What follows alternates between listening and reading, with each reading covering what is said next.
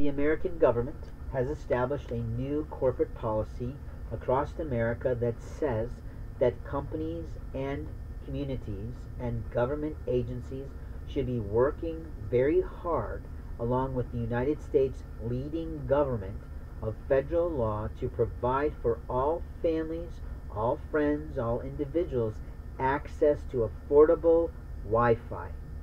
So let me tell you, motherfucking companies, if you are offering free Wi-Fi as a part of any aspect of your company, you are expected to allow indigent people who have very little cash, no ability to afford a telephone where there might be Wi-Fi paid for, that Wi-Fi.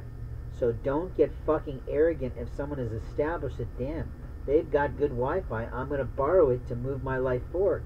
Decide whether you're going to be a villain or a vixen or a superhero. No offense, but in marketing and PR and publicity of your company, you're better off choosing to be a superhero. Nobody fucking cares what your employees think of somebody who borrows your free Wi-Fi, but only if they're using it to watch porn. If you have that problem, then fuck them off your website. Fuck them off your company.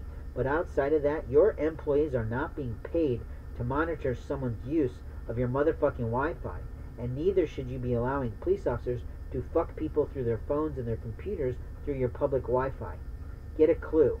You are either a superhero in the community helping someone impoverished to move their life forward, like me, or you're a shitbag little son of a bitch who is not paying attention to real life and the government's edicts to you.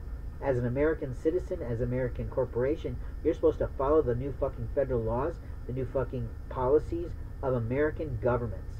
Don't ever forget that, because your fucking company can be commandeered by the public federal sector that says, no offense, but you're so fucked up here, we're taking over your company, and you are out, Mr. President, and we are in.